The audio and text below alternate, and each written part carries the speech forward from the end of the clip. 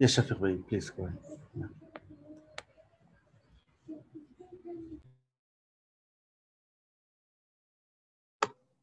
All right. Can you see my screen? Can see my slides, right?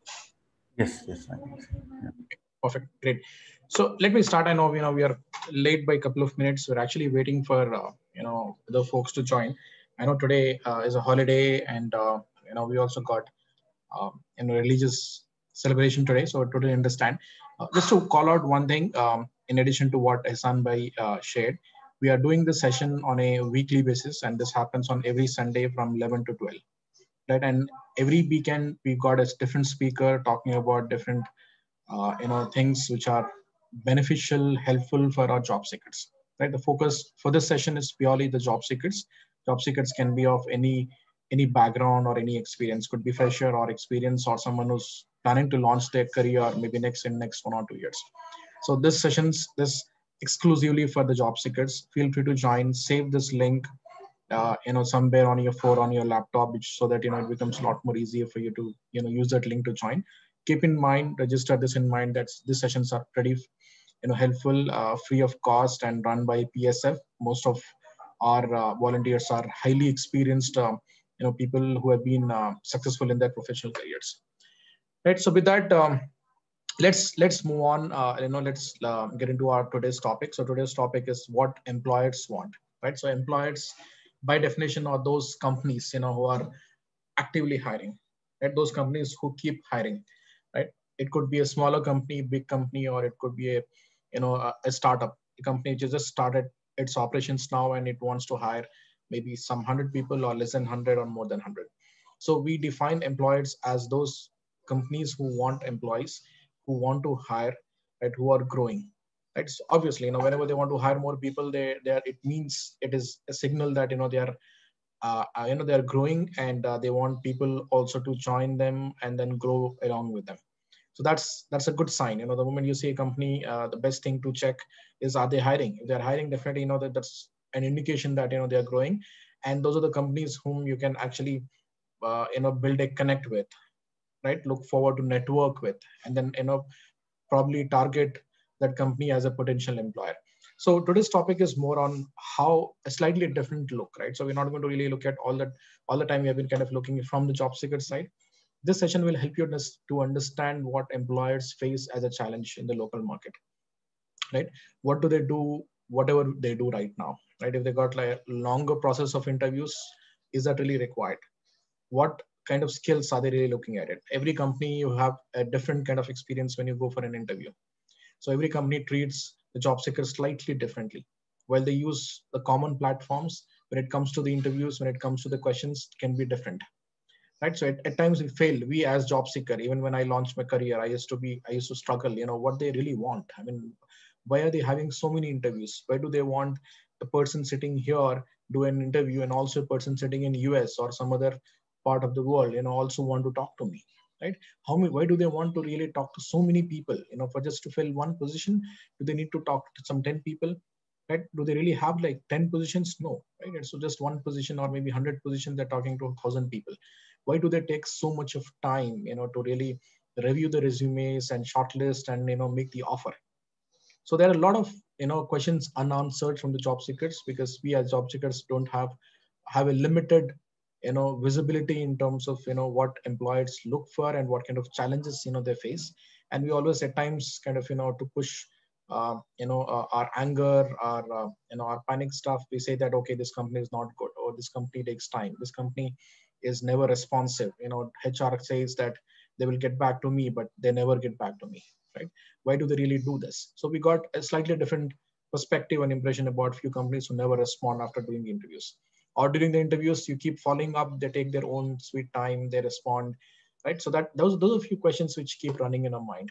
And we'll also cover a few the important aspects what we need to keep in mind, so that we can make it easy for the employer to select you, right? So I'm just repeating the sentence. What can we do to make it easy for employers to select you, right? Not make it difficult, because the moment we make it difficult for employers to select us, he will shift the focus. The interviewer will, he or she would say, oh, this person seems to be slightly complicated in terms of understanding. Let me move on and search for some other candidate. Let me look for other candidates. Let me go to other city. Let me go to other college. Let me do interviews at some other time. At the moment they shift the focus, you lose that opportunity. How do we really make it easy for them? So how can we make it easy for them? By only understanding their pains, understand what they really want, right? What is the gap, and why are they really acting funny? Why are they taking so much of time? Then when we prepare ourselves about what they really want, then that's when we make it easy for them to select us, select me, select you, right? So it's this session will give you some insights about it. Again, this is just like a couple of minutes session. I would definitely want you to further deep dive on this topic at a later stage to really understand what they really want, and to understand their employer's mindset. With that, let me ask you one simple question. I know we got very less participants today, so let's make it interactive. So that's an advantage for us. So what is the biggest challenge employers face? Now here employers could be those Infosys or Wipros of the world, or it could be any product organizations like Microsoft, Salesforce, Amazon, or ServiceNow, or it could be CA Technologies, or it could be any other IT company, or it can be Pepsi, or it could be any FMCG company who's hiring big time. It could be any bank, starting their operations here. It could be a retail chain who wants a retail workforce to hire, right? Or it could be a simple, back-end operations, a call center, or it could be some marketing, agency who wants to hire people. What is the biggest challenge they face? Any answers? You can unmute yourself or put it on chat window.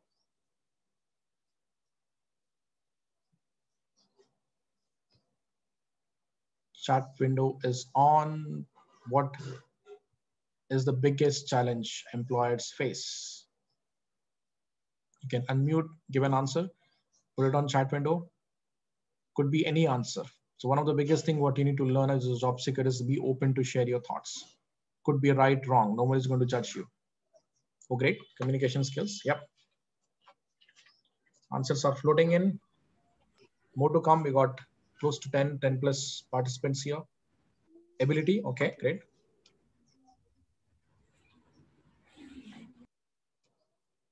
More, we need more.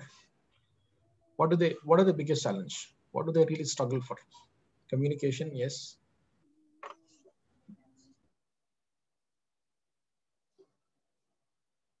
What else? Qualification, yes. We don't find enough qualified people in the region they want to hire. Yes. What else? Problem solving and communication. Good. It's a good answer. Yes, we struggle to, we give the question to them, and candidates struggle to solve the problem, and we struggle to find, as an employer, struggle to find that best match. What else? Experience. Yes, companies look for 10 years experience. The moment they post a job opening on job site, they get like 5, 6 years, 7 years. They struggle. Then finally, they find someone who may not be really fit. What else? CTC. Yeah. I'm hiring for my company. I have my budget as 5 lakhs. I happen to get a very good candidate, but he's already earning 6 lakhs. How do I fit him within 5 lakhs? That's another challenge which companies face. What else?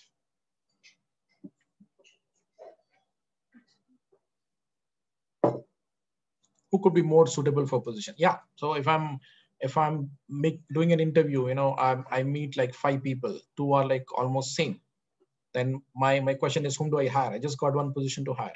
Should I go with this person, or should I go with the other person?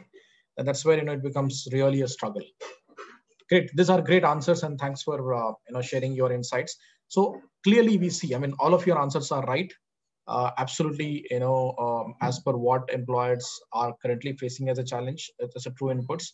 70% of employers, again, the moment I say employers, those employers means those companies who are hiring right now, or it could be those companies who are planning to hire in future, or it could be those companies who would have just hired big numbers now, and right now they would have slowed down on hiring. So what they say is 70% out of 100%, 70% employers who are actively hiring report a skills shortage, right? We all know, we keep hearing that, okay, there are like tons and thousands of people, who are looking for a job. And on the other side, we look at these employers, they're still struggling. They're saying that there is a skills shortage. They interview so many people. Even after interviewing so many people, selecting 1 out of 10 or selecting 100 out of 1,000, selecting like 1,000 people out of a lakh people. You know how much time it takes to interview close to 10,000 people. You know how much time it takes to interview 100 people. Just imagine you are sitting on the other side of the table talking to the candidates, and you got like 100 people to finish the conversation. How much time will you take? You take months. On average, you got 8 hours in a day, and you're not going to interview everyone for all the 8 hours, right? You're going to take a break. You need some other, you will have some other work to finish. So that way, at the max, what you can do is not more than 2 to 3 interviews. If you go for a recruitment drive, you're so exhausted next day that you would actually go on a leave, or you take complete day rest, because you've spoken to 10 people, you've spoken to 8 people, you've spoken to 15 people. Imagine just you're not discussing with them just in a general casual conversation. You're talking to them, you're asking them question as an interviewer, then trying to understand them, then applying your mind to see where do they really fit. Now in your mind, you also got CTC budget in your mind. You also got what kind of skills you need to look at in that candidate. You also got in mind that you need to close this position, because as an HR, we've got a target. The way salespeople have a target to close, say $100 deal, or say a lakh, 2 lakhs sale for this month. Similarly, HR recruiter who's recruiting people would have a target to close, right? And this target does not mean that you just get anyone, whoever fits or not fits the role. It is more about getting the right people. Getting right people is so essential for companies that employers in the past, when they hired not right skills, when they compromise on the skills, they failed. So there's like 28 to 30% of overall expenses goes on the employee side, which means that if you're starting a company, you might invest like $1,000 million only on building the infrastructure. Out of that, there's like 30% amount you need to park it only for paying salaries. And these are the key talent. I mean, these are the key assets. The moment you compromise on the assets, and if your skills, if your talent, or if your employees are not really up to the mark, then they won't be able to get you sales. They won't be able to show that brand in the market. They won't be able to grow the organization. It is so critical for an employer to hire the right people, that if they fail to do that on a long-term basis, that particular BU, business unit, that particular team, right, would fail. Right? If there are like 10 salespeople, and out of this 10, even 3 are a wrong hire, people who does not have the required skills or interest, then the entire 10 people will, other 7 people will feel the burden. The other 7 people will not be able to meet their goals. They will take the extra load, looking at other 3 people not performing, and with that, the entire team will fall short of their targets. So that's critical. That's how critical it is for employers to hire the right talent. And when these employees, out of 100, when they go out and look for skills, 70 of them, 70% of them, they actually state that there is a huge skills shortage, right? This shortage is because our ecosystem, when I say ecosystem, our education ecosystem, our experience ecosystem is not up to the mark. And very often, you see this gap. You got on the other end what employers are looking for, and somewhere in the bottom is where we are as a job seeker. If I'm appearing as a job seeker, I don't know, what employers are looking for, number one. Second, I don't possess that skill set, what employers are really looking for. Then finally, what happens is I get rejected from one company, then I apply for other company, I get rejected. I apply for third company, again, I get rejected. So the actual reason for my rejection is that there is a huge gap in terms of what I possess as a skill, as a job seeker, and what that employer, that company is looking for. So that's one. And second, if you see the companies, the way they're growing very fast globally. The moment they grow fast, their expectations will rise. Currently, if they're looking at some X technology, tomorrow they might actually look at X plus Y technology, right? And believe me, these companies are ruthless. So when I say ruthless, if they don't find talent here in India, they'll go to some other country. If they don't find talent in Hyderabad, they'll go to Pune. If they don't find talent in Pune, they'll go to Bangalore. If they don't find talent at all in India, they might actually shift focus to US, shift focus to UK, shift focus to Europe, Manila. There are a lot of other countries which are really growing faster. So it's about getting the right talent. Right? It's not about really getting the cheap talent. So when IT industry started here in Hyderabad, in South India, or in India, initially, what they were looking at was the cost. Right? If I hire a person in US, then I pay X dollars. That one person is equal to 10 people in India. So let me experiment. So they experimented for a couple of years. Then they found real value in having their operations here in India. So when they found that real value, they found that there is also a growth happening. Then they started heavily in investing in India, and then they started hiring more people in India, right? So that's how the organizations grow. That's how the organizations pay focus. If one company starts the operations, I still remember when I started my career, it was just a couple of companies who were there in Hyderabad: GE, HSBC, Microsoft. Looking at Microsoft, there are a lot of other product companies started their operations, at least feeling that, okay, at least I can attract people from Microsoft to join my company. Or wherever Microsoft is getting the job seekers, getting the candidates, I can also get from there. So one company experimented, the other companies followed that particular company and started operations. Now, if you see, just alone in Hyderabad, we've got hundreds and thousands of companies here, right? And purely these companies have seen the success of other companies, and they also started the operations. So it's about talent exchange, meaning, if Microsoft hires X people, they also hire some percentage of people from their competitors, right? Amazon will target Microsoft people by giving some extra salaries, by attracting them, by giving some promotions, or higher job grades, or good fancy designations, or good salaries. Similarly, Microsoft will also target people from Amazon. Similarly, you got Salesforce who's targeting people from both Microsoft and Amazon. So that's how the talent is exchanged in this in this IT world. Similarly, if you look at on sales side, you got people working for Pepsi suddenly move to join other FMCG company, maybe Dabur, or it could be any other company, right? And similarly, after they work for X tenure, they apply for a senior role and join some other company within that FMCG. So one experienced professional from HSBC or any bank, say HDFC, moves to ICSA with a higher salary. So that's how the talent gets exchanged. The advantage of the companies who are hiring people from their competitors is that talent is ready for the job, right? Similarly, when 80% or 90% of people are readily available, what they then focus is hiring some freshers and training them. Then that's when they actually go to campuses, they go to colleges, looking at fresh talent who comes with a fresh mind, whom they can train. So those fresh talent comes and join these companies, and the senior talent will train them for X number of months or X number of years. So when this fresh talent becomes slightly experienced, then they start acting as an experienced resource, and they start contributing the overall revenue. Then they start making the organization, that particular business unit, or that particular team more successful, right? So to give you an idea, it is purely a gap. Gap means what employer look for, the expectations are really going up, and then our job seekers potential is not yet there. So that's where employees really struggle to get the right fit. Now, I'm slightly shifting the gates, moving to a slightly different topic, to understand what they really look for in a candidate. And towards the end, I'll give you some insights how to really put an effort from our side to at least fill some gap, by upskilling ourselves, by having that right mindset, by being more flexible, right? So that's that I've parked it towards the end. So what we'll try to understand now is, what do they really the employers look for? So in a broader category, right, there are three things what every interviewer, every person who's representing that organization, when talking to any of those job seekers or candidates, they look at three broader areas. One is skills and competency. I'll talk about competency in the next slide. Second is what they look at is the motivation. Motivation is nothing but someone who's really motivated to join the company. Third one is fitment match, right? So we'll go through each of this in slightly in a little deep way. So first one is skills and competences.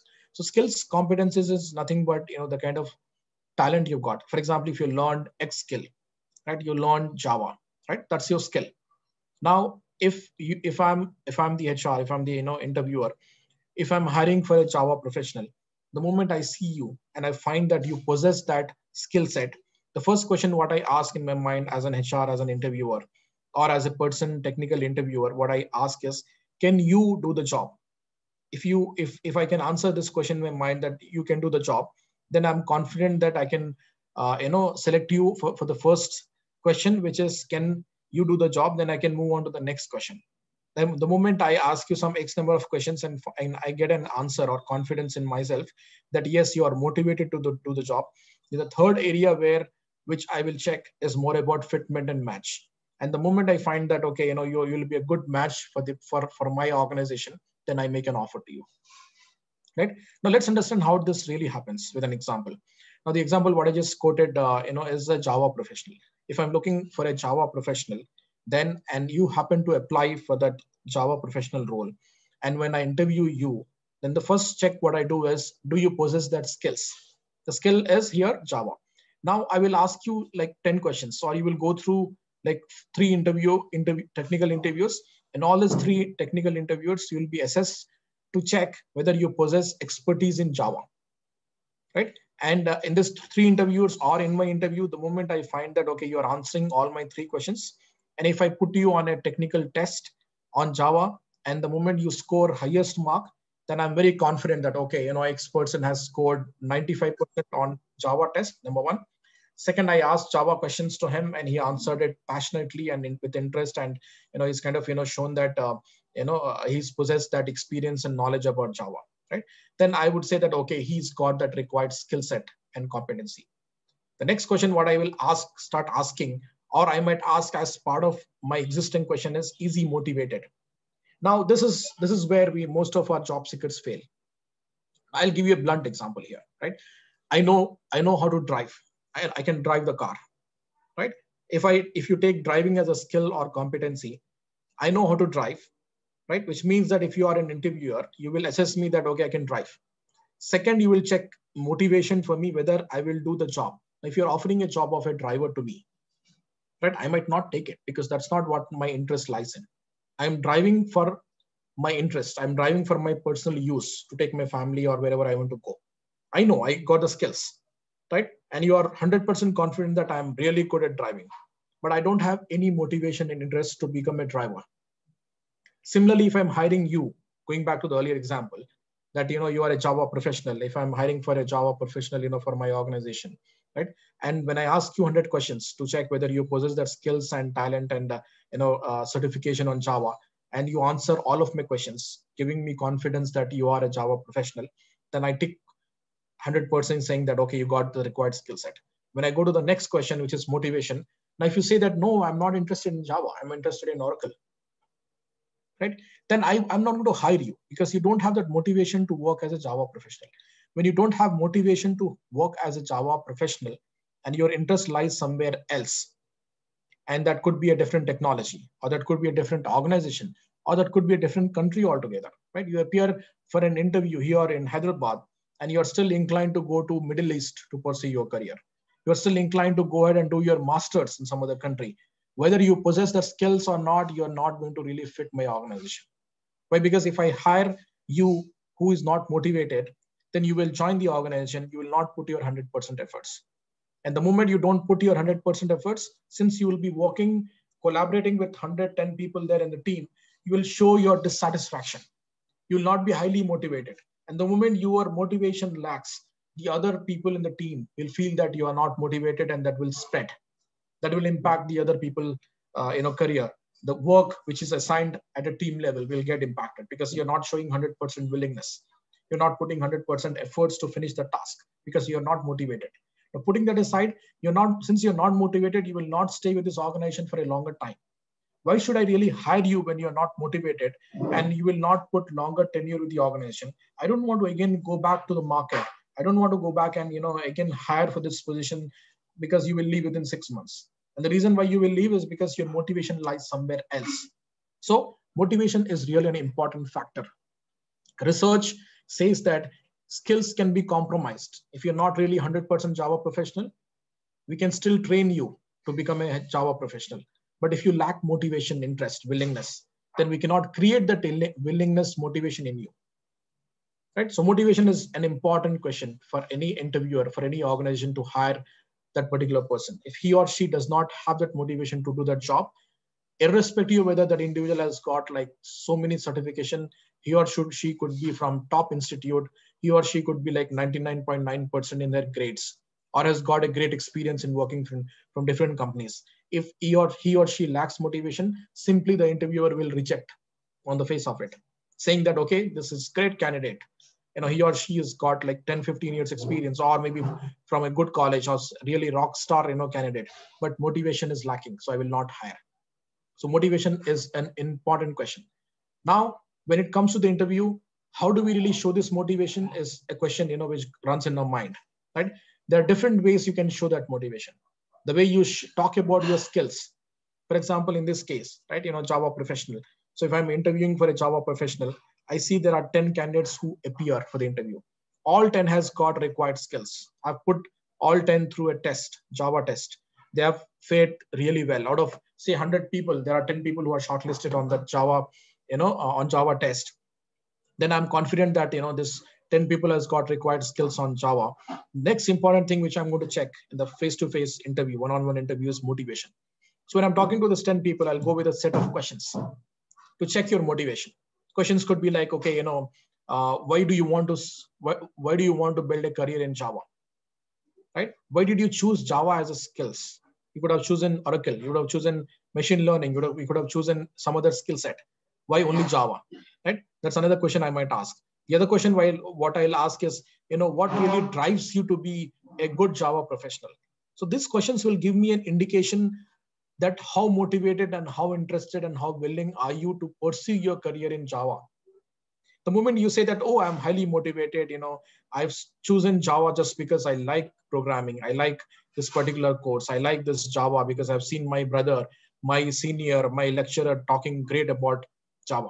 And I'm just giving an example, Java as an example. It could be something else. It could be Oracle, it could be sales, it could be finance role, it could be HR role, it could be any other role.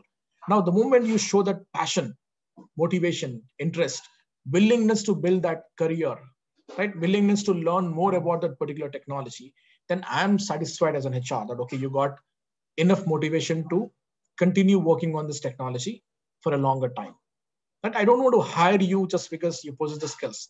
I want to hire you because you possess the skills, and also motivation and willingness to learn further on the skills, build a career out of it, and grow in that particular skill so that the organization also can grow, so that other people who are working also would learn from you and grow along with you. So this is how the combination works, right? Only skills will not work. Only motivation also may not really work. To some extent, motivation can work provided if you are like half baked on the skill side. If you just got 50%, 60% skills, highly motivated, organization will take that risk of training you. Organization will take a risk of hiring you and putting you through a training for 3 months initial time, right? That's how it works. The third important thing is more on fitment and match. Now, fitment and match is more about non-technical skills. Again, if you look at the first one, skills, there are two broader terms under it. One is technical skills, the other one is non-technical skills. Non-technical skills is primarily the skills like your communication, your interpersonal, your team management, and if you are applying for a manager role, your experience on management side. Those all are your non-technical skills. We'll talk about non-technical skills in the rest of the presentation. Now, when it comes to fitment and match, for example, if you take an example of any company or take an example of your own company, right? If you're starting a new company on the IT or non-IT side, what you want is people to take that risk, right? For example, if you're starting a company, by making a product, and if you want to hire like 10 salespeople who can sell that particular product in the market, right? You would want people to come and put that extra efforts because your company is new company, and that new company will face a lot of challenges. And since your new company is new company, you may not have structured process in the company. Since your company is new company, you may not really be able to hire more experienced people who will show a clear direction that go there and you'll get a deal. Then those people whom you're hiring should be open to experiment, fail, learn, try again. So that's a match, that's a fitment, that's the culture you're looking at, right? The moment you hire someone very structured, in the interview you find that, okay, he's got skills, perfect sales skills, he has sold this particular product for some other big company. Then you find that, okay, this guy happens to be really a good fit for my role. Then you find that there is enough motivation. He wants to really build his career. Finally, when it comes to fitment and match, he's worked with big companies, right? In companies where the process were more structured. They use technology to do the analysis of sales, right? There were huge teams.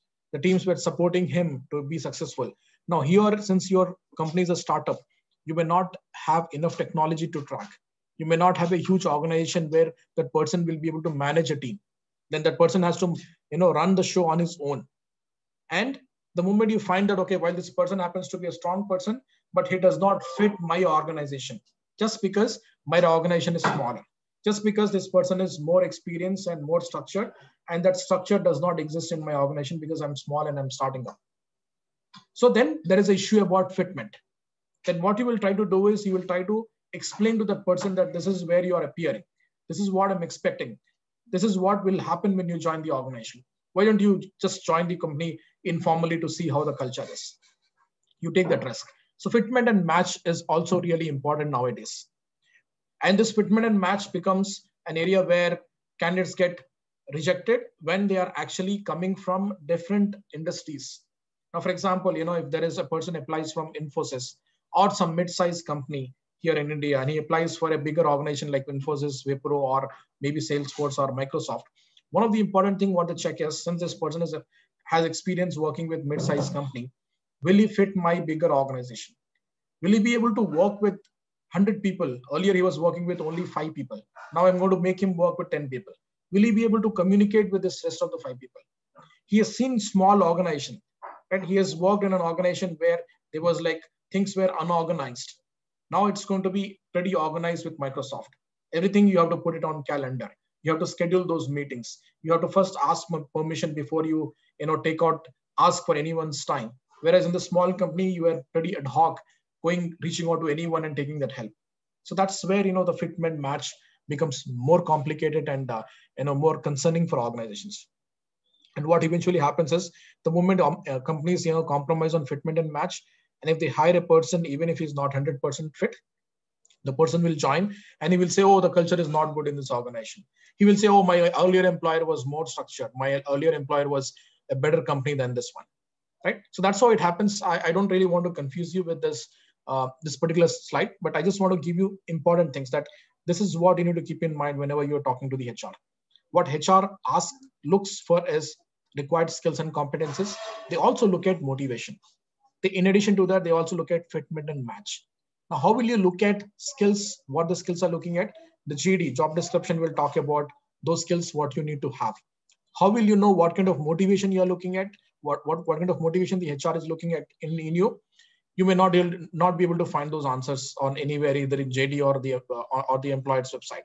You need to keep in mind that whatever position you're applying for, show that willingness to take the challenges, show the willingness to work in that particular area, right? Show that learning ability, that you're going to learn more about this particular technology or particular job. That's how you can show your motivation. And the way to show that motivation is purely how you answer the questions. If I'm saying that, oh, I want to build a career in sales, right, and then I possess required skill set, how do I really show that motivation? I would say, oh, I'm really passionate about sales because sales is the area where I want to build my career. I've seen people growing in sales. Sales skills not only applies in that profession, but also it helps me to, manage my relations much better, manage my relation with my friend, or tomorrow in future when I want to start my own business, this experience is going to really be helpful for me. So I'm looking for a long-term career in sales with your company, and I want to really grow with the company. So that's how you show that you are highly motivated. The moment you start answering this way, then the HR will feel that, okay, he's highly motivated, let me hire him. How do you show the fitment and match? A couple of next slides will help you to understand what this fitment and match will, is about, right? Any questions on this slide? Or we can take the questions towards the end. I'll move on. So a quick definition about competency, because on this earlier slide, we have seen skills and competency. Competency is nothing but it's an observable and measurable skills, and also a behavior that contributes to the workplace effectiveness and career success. In simple terms, if there is a job requires XYZ skill set. Now XYZ is nothing but that competency or skills. Java skills is a skill and competency, which company is looking for. Sales experience, skill is nothing but a competency required for that particular job. In simple terms, there is a broader definition, and the moment you go in deeper, there are a lot of other things which also falls under the competency. Now, what employer in general looks for? I've spoken about technical and non-technical skills. Technical is more about those technical skills which are required to be successful in the job. The technical skills, again, could be IT related to, or it could be any sales, or it could be any finance domain. Now, what are these non-technical skills?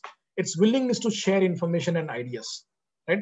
Commitment to teamwork, responsiveness to change, ability to work under pressure, sense of ownership, right? Multicultural experience if you worked in different companies, and your willingness to take that risk without fear, right? What they want is they want more confident people, and also people who are courageous.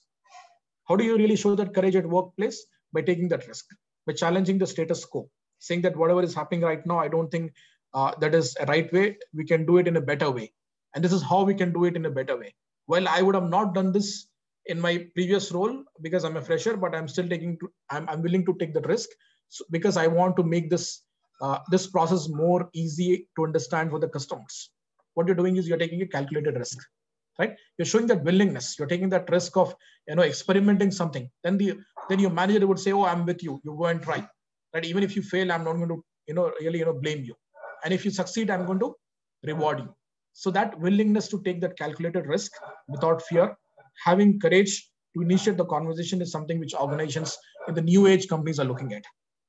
Multicultural experience, especially when you're talking to global clients, is another thing which is coming up as a new skill. Ability to communicate clearly and honestly with peers, managers, and customers. One of the main reasons why companies look for good communication skills is only because in your role you will be required to talk. In your role you will be required to collaborate. In your role you are required to connect with the person who's sitting right next to you, or connect with the person who's sitting across the borders. He could be in US, UK, or in any other country. And the reason why you are supposed to connect with that person is because you got a common goal to achieve. If I'm supposed to work on a code, then I cannot just build the code on my own, right? I'm going to collaborate with my colleague who's sitting right next to me. I'm going to collaborate with my colleague who's sitting in US. So the moment I start collaborating with them, the important skill what I need to possess is ability to communicate and help him understand. Similarly, that individual, he or she also would need to help me understand with her communication style. So communication is not just about, it is not completely just a good English, right? It is an English which helps to clearly communicate your message. If I'm saying that your code is bad, or this code has got a lot of errors, then I should easily communicate to him saying that this code has different errors without hurting his sentiments, without demotivating him, right? Applying that mindset of helping him. So that's a willingness you show to take that calculated risk of correcting someone by using your communication skills, right? So ability to communicate clearly and honestly with peers and with other colleagues in the organization is an important skill set. Nowadays, with a lot of technical folks joining the organization, at times this gets missed. And just this, and since it gets missed, we have also seen highly technical people not growing in the career just because they lack the communication skills. And this communication skills applies in every role. And I've shared the reason why these communication skills are important. It is important because I'm just reiterating, it requires in your role, your role requires you to connect, talk to your manager, share what you have done, understand what your manager is asking you to do. It is also communication skills. It's more about listening skills. And the moment you understand what you're supposed to do, you cannot do that on your own. You're supposed to connect with people around you and then do that work. And the moment you're supposed to connect with people around you, you need to talk to them. And the common language what you use to talk to them is English, right? And the moment you start talking to them, how easy you make it how easy you make it for the other person to understand is also part of communication skills. And the moment the other person finds that you're pretty easy to communicate, then he will start collaborating with you. He'll start building a good connect with you. The moment the team becomes a strong team by having a strong connect, obviously the team goal to achieve X thing, right, will become a lot more easier to achieve. So that's how that communication skills add a lot of value to the overall organization. The next one is understanding of business strategy and how you create your shareholder value and commitment to continuous learning. And this is an important skill which is gaining a lot of focus in every organization because technology is changing every day, right? There are new challenges. Even COVID is a new challenge now. People were so far who were working in a closed environment at office now are working from their houses, right? Now, how do they really learn these new skills? How do they learn the new skills which are coming up in future? AI, ML we never heard about it 5 years back. Now this AI, ML, how will it add value to what I'm doing currently? The analytics area, that a lot of new technology just come up. Right? How do I really adopt the technology to use in my current role so that I can save money in my role, so that I can save time, so that I can focus more on something else? How do I really utilize the technology to make my work more easier?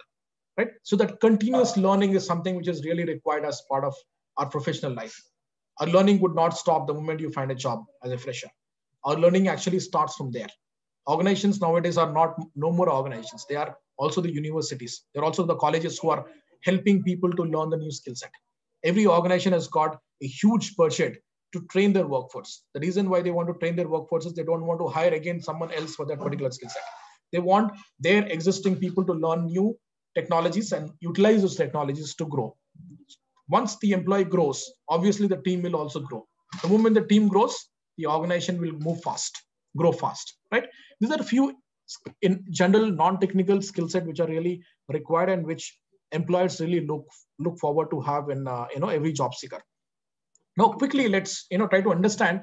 When you reach out to the companies like Amazon, or it could be any technical or non-technical organizations, what do they really ask for? Just to give you an idea, I'll quickly run you through a couple of examples. Right? Allstate, I'm sure you would have heard about this company. It's a global company. So what they look for is they're looking for someone who are willing to take challenges, who are ready for change. Right? There's a new term which is emerging now. Organizations are changing very fast, right? So the moment they change, they want you to adopt that change, right? They want you to be part of the team who can bring that change, embrace the change. Is a new skill set which every organization is looking at, and this company has called out clearly. The Allstate company is saying that what I want is the self-starting people, right, who are looking for challenges and who are ready for change. This could be a very broad term, but the moment it comes to an interview, when they're talking to you, while they're asking you a question related to a particular technology or a particular skill or particular experience, they will also look at this one.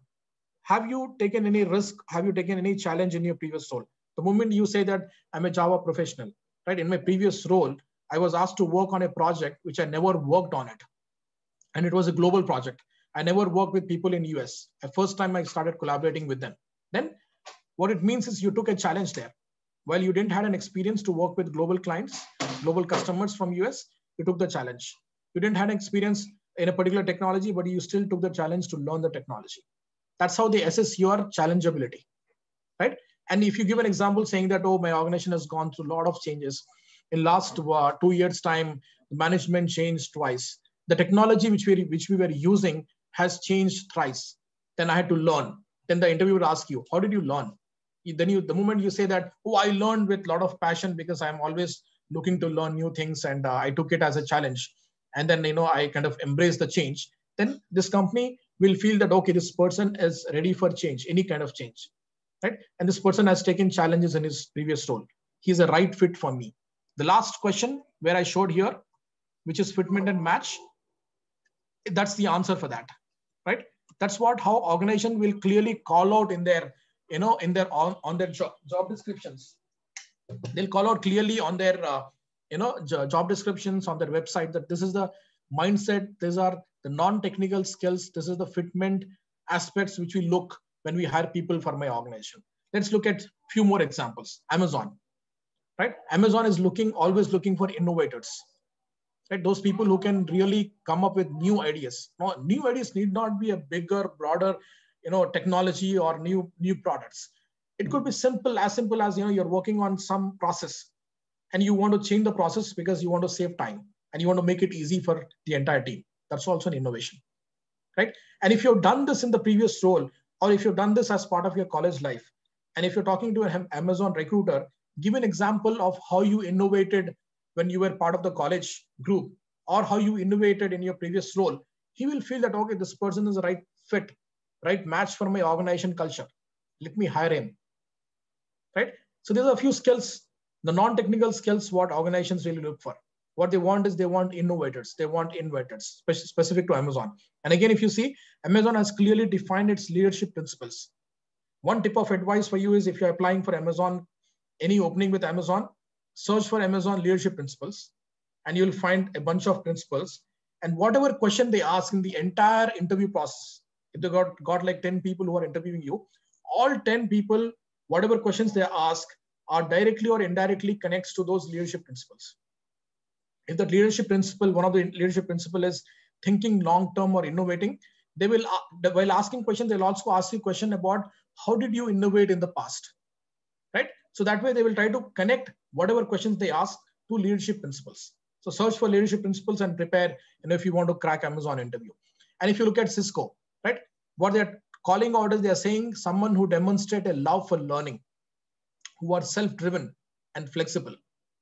How will you call out when you're talking to Cisco HR that you love for learning and you're self-driven and flexible? You will say that, oh, this technology, I was so passionate that I used to put 100, I used to put every day 8 hours to learn this technology, and within a week I learned this technology. Right? That's the love I've got for this particular technology. Right? I used to spend sleepless nights to understand this particular technology. Right? I'm self-driven. I don't really depend on anyone. What I do is, when the moment I take up the task, I want to start. I don't wait for others to start. And the moment you connect with an example about how you did that in your previous role or as part of your college life, they say that, oh, you're self-driven and you're flexible. And how do you show that you're flexible? You might just call out saying that when I was in college, I was working on a project.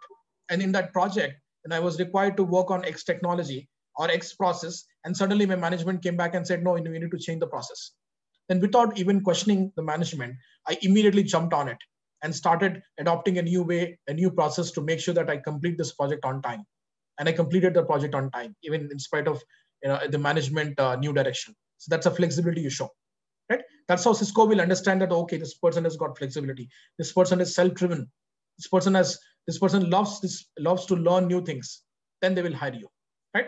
These are the values and areas where few organizations really focus more on. Now, Intel, let's look at what Intel looks at. Intel looks at challenging the status quo.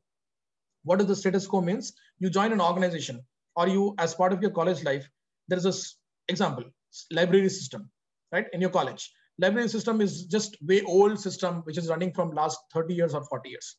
And you go back and kind of ask the library in charge, saying that, okay, I think this design of library is not helping. Can you please change this library style? You can move your desk, you can move books here, segregate books basis the interest level of people, so that it becomes a lot more easier for students to go and grab that book. What you're doing is you're challenging the status quo. Whatever was running, what people were thinking was okay, you're going and challenging it, saying that you can make this more okay, more easy for other students. Similarly, if you have worked in an organization where you've been following one process for years together, you go and say that, you challenge saying that you need to change the process, because this process, while this process can be good, but there is a better way of doing this process. And this is a better way. And by adopting my process, by changing this, you will save X number of hours. You will save X number of resources. Then you are actually challenging the status quo. Then Intel HR would try to understand whether have you taken up any challenges to have you taken up any task of challenging the status quo in your college life, or have you taken up any challenge to question the status quo in your professional in your previous company. Right? That's how they try to ask the questions and connect and try to get the answers. And sometimes, you work in an ambiguous environment. What is this ambiguous environment is? You don't have enough resources around you. There's a lot of confusion around about how to finish this project, but you put extra efforts to make it easy. You connect with, instead of connecting with 3 people, you connect with 30 people, so that you get more insights into project. So what you're doing is, we are working in an ambiguous environment. So the moment you give an example of, if you worked in this kind of ambiguous environment in the past, be confident that, okay, it's the right fit for me, for my organization. Right? So that's how they actually assess this non-technical skills. Dell focuses more on achieve results and customer focused. They'll ask questions whether, how have you really focused on achieving results? How were you customer focused? The moment you give an example, they'll be more confident that you are aligning as per their values. They want innovative thought leaders. Every company, right? Every company, Microsoft, they want people to be creative whenever they are dealing with any kind of projects. One additional thing what Microsoft looks for is towards the bottom. It says, show us you are excited and ready to work for Microsoft. So when you're talking to Microsoft HR, show that zeal, show that interest, show that willingness to work for Microsoft. How will you show it? Oh, I have been passionately behind Microsoft HR for years together. I've been following this company ever since I knew about this company. I know Microsoft now has like 1 lakh people, 2 lakh people in the center. Microsoft started its operations in Hyderabad. Since then, I know that this is the organization where I should join. The moment I graduated from my college, the only dream I had, wherever I might start my career, but I want to build my career with Microsoft. Right? That's where you're showing your excitement. They want to see that excitement in you. And the moment you show this excitement, they will say that, okay, even if you does not possess 100% skills, if you're close by to 100 or close by to 70, 80, the moment you show your excitement and willingness to work, they will hire you and then they will train you.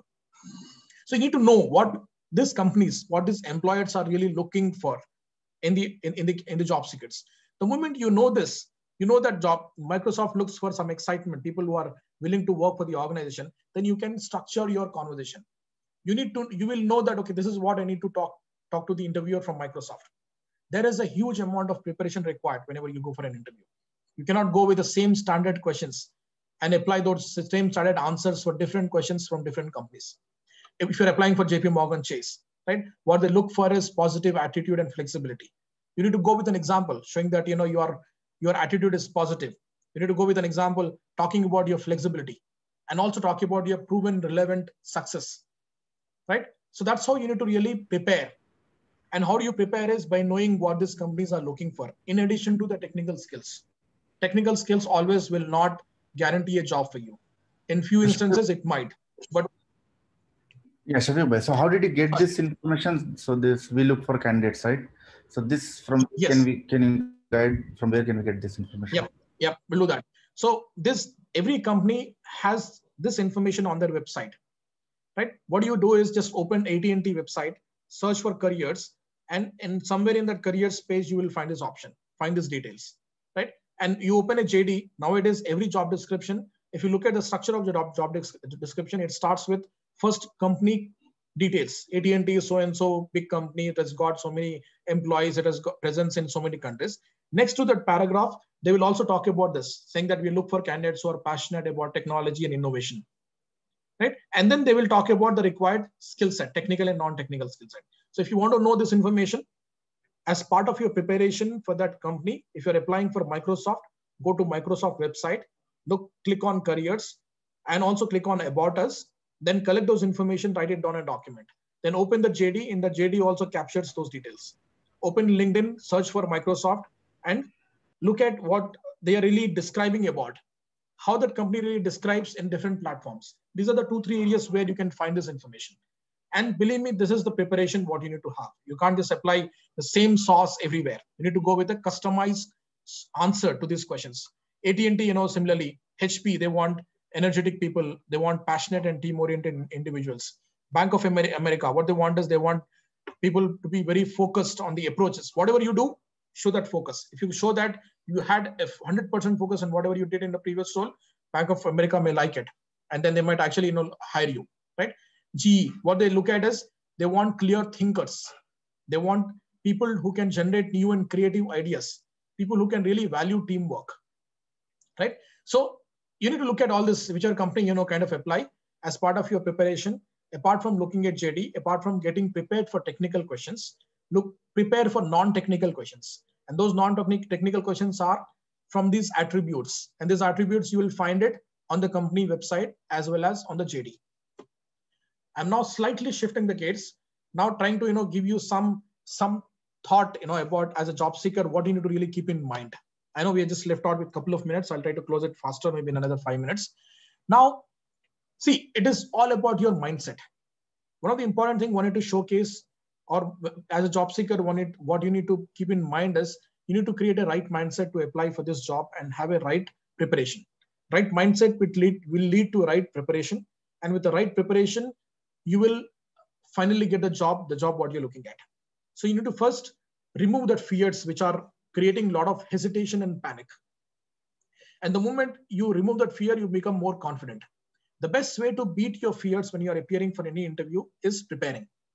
Preparation will reduce 50 to 70% fear in you, and you become more confident. The moment Microsoft looks for technical skills, these are 1, 2, 3 technical skills, and these are the few motivators what they look for fitment, then you are more confident. Earlier, you didn't know this information, so you were not confident, right? And always go with the mindset that there is a job where you'll be required, right? And then don't always focus on a job you'll really love. You may have very little insight about the job market. The moment you join one job which you may not really love now, but at a later stage, you might really be interested pursuing that job for a longer tenure because you started loving them. And if you're saying that I want high-end technology, I want a job only in artificial intelligence, you don't know anything about artificial intelligence. You don't know how this artificial intelligence would grow in future. And you have a job in front of you, which is on Java, or a job in front of you, which is on Oracle, or some age-old technology. I would prefer to join that age-old technology because currently I'm unemployed. I'm a fresher. I cannot make more choices. If I'm being hired for a technology, let me first join that company, join the technology. Let me try to understand how that will help me grow. If after joining, I find that this company is not the company which I'm looking at, if this technology is not what I'm looking at long term, I will spend 1 or 2 years, build connects, try to understand how this organization works. Then I learn the new technology while working in this job. Then I shift to a different technology or apply with further technology within this organization. As a job seeker, if I'm currently not employed, I would, if I'm a fresher, I would just join whichever job becomes available for me, provided that job is in that area. For example, if my education is in IT, I would not take a risk of joining some sales organization. But if my education is in IT, if I'm looking for machine learning or artificial intelligence job, I might not get that job right away. So I might choose to join other technology for a smaller organization and slowly graduate towards that long-term passion and interest. How? By working in this company, parallelly learning the technology, right? And be flexible to move anywhere. When I spoke about flexibility, flexibility also means that you're flexible whenever required. Your work location changes. Whenever required, you might be asked to work from home, or you might be asked to move to a different country or different place. So show that flexibility. Along when you're talking about flexibility on different aspects, talk about it. That I'm a fresher. I'm willing to join any location, whichever location you want me to join. Right. So those are a few things which are really required as a job seeker. Few additional things, and I'll close my presentation. At times, your passion may not really get you a job immediately. This can be a conflicting statement, but if you're not having a job now, if you just graduated from your college, and if you're planning to launch your career, you got some passion towards one technology. As I told you, you may not get that technology work right away. You have to earn that after you join in one position or in one company. Ask for advice, try to build a very strong network, and a strong network also will help understand what these companies are really looking for. If you talk to someone from Microsoft and ask him, in addition to technical skills, what do you really see as a culture in that organization? The people who are working in that organization will come out and say that, oh, our culture is pretty flexible. Whomever we hire people with a lot of interest to build a career in Microsoft. It connects to what you have seen on the website, then you are more prepared.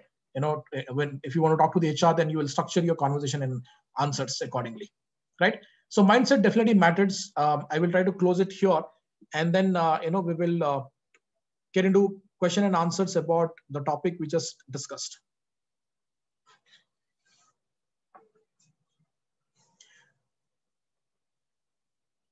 You can put your question on chat window, or you can unmute and ask.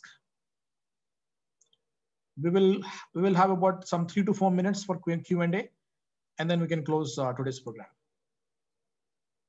Shafiq bhai, the thing that you said about JD and getting that text right. So generally, our view is like these are very generic skills that they ask, creativity, innovation, all that stuff, right? So do they really take that seriously when they write it in the JD and when they write it in the company's website? Yeah, JD. See again, JD. If you see, JD will capture all these details. But when you are submitting an application for any company, if we can call out this in your resume, so your resume should be customizable, right? If you are ideally the way resume works is, resume for Microsoft can be slightly different for for Amazon. Normally, what we do is we just use one common resume and apply for 10 jobs at Microsoft, 10 jobs at Amazon. That's not how the resume works. Resume should be changed, especially if you are an experienced person. Resume should change. If you're fresher, to some extent, the content details in the resume can be same to some extent, or maybe 80% situations, resume can be same. But when you are actually, as part of your preparation, if you're applying for that particular company, then you do accordingly customize that resume and call out saying that I'm creative, and give an example if you can. Or even if you don't give an example in that resume, in the interviewer, he will ask you saying that, oh, you wrote in your resume that you are creative. Can you give me an example? You need to be prepared for that example. Then you can say that I am creative. I've written in my resume as I'm creative because, this is what I did as part of my college life. This is what I did in my previous company. Then the moment you connect with an example about what you did in the past, then the interviewer will be more confident. Hello, Shafiq bhai. Yeah. Not able to hear you. Is anyone able to hear you? Can you hear me now? Hello? Hello? Okay, sure. Yeah, Shafiq bhai. Yeah. You hear me, right? Yeah. Yeah, you just lost your first few seconds. I'm sorry. I hope I answered the question. So, any other questions?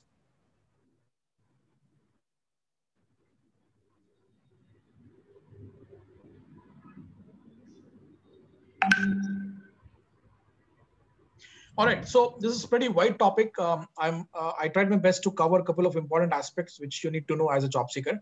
The recording and the presentation will be made available to you. Join our PSF jobs. That's our active forum where we keep communicating about different activities we do under PSF, right? And join us for the next session next Sunday, 11 o'clock. We'll have a different speaker talking about a different topic. All right. Thank you so much for your time and all the best with your career.